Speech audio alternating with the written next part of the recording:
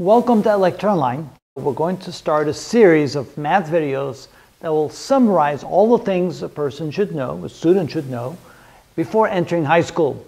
These are the things that you should know and understand well so you can do well and be successful in mathematics in high school. So where do we start? Well, there's so many things to start with, so we'll just start from the beginning, some basic concepts and understanding. First, we'll start with what we call comparison symbols.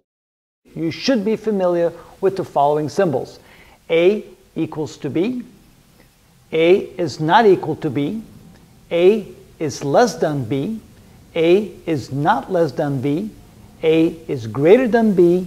A is not greater than B. A is less than or equal to B. A is greater than or equal to B. Here's some examples in all of these cases.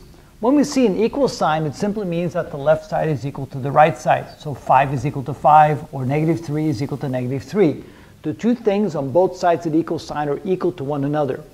If we put a line through it, that means they're not equal to one another. 4 is not equal to 5, -4 is not equal to 8, -4 is not equal to +4. A symbol like this means that the number on the left side has a lesser value than the number on the right side. 3 is less than 5. -1 is less than 4. -3 is less than -1. Now this one in particular is sometimes hard to understand because it appears that the number 3 is bigger than number 1, but with a negative sign it means it's further to the left on the number line than -1, and therefore -3 is smaller or less than -1. When we put a line through it like that, means that the condition is not true.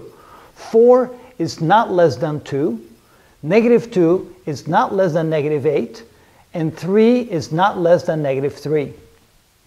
When the symbol is reversed in the other direction, then the number on the left side is greater than the number on the right side. So we say 5 is greater than 2, -2 is greater than -6. Again, that seems hard to imagine, but yes, -6 is farther to the left on the number line than -2 is, so therefore -6 is less than -2. That makes -2 greater than -6.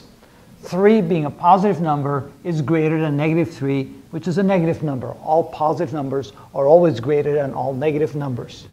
If we put a line through it, then the condition is not true.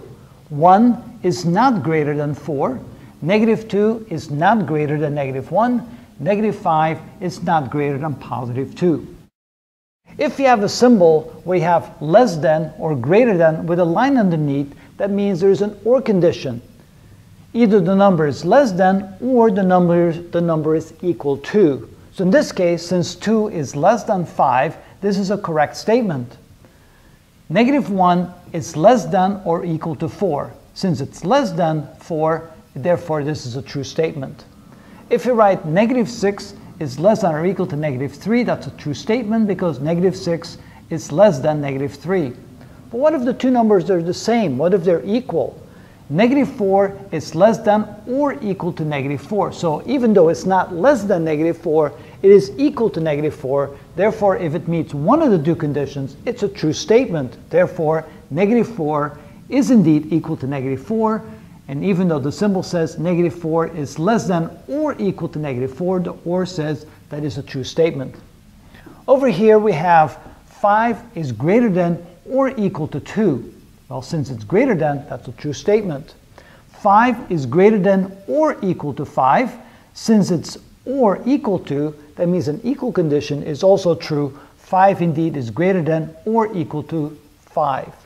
-2 is greater than or equal to -5. Again, it appears to be a smaller number because it's negative, and -2 is indeed greater than -5 because -5 is further to the left on the number line than -2. And here, -8 is greater than or equal to -8. It is equal to -8, therefore this is a true statement because the or condition, it is -8 is greater than or equal to -8, so that's true as well. And that's how we interpret those symbols. And there's a quick review of the comparison symbols that you should be very familiar with. And there's our first video, many more to come in this category.